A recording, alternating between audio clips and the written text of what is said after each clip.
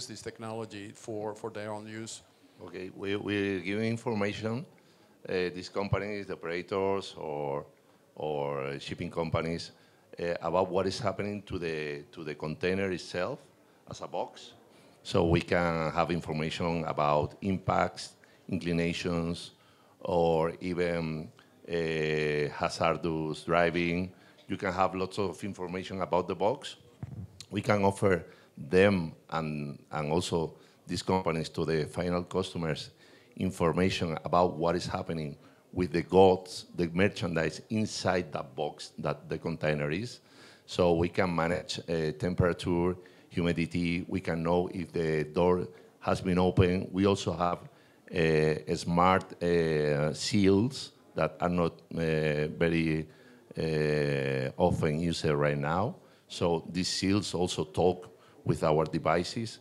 We can have information about the air quality and also about gases individually or mixed.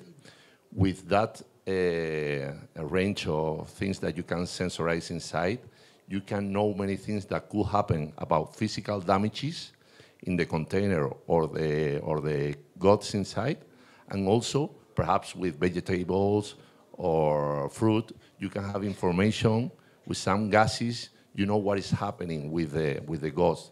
So we can give predictive information to the companies that are using these containers, and also to the final customers that they have to offer valuable information for them to go in advance of the decisions that they have to take to avoid breaking the supply chain at the end.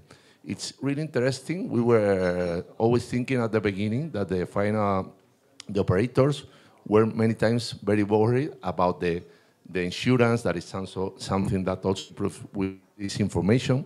But they weren't so worried about if they have to pay for things.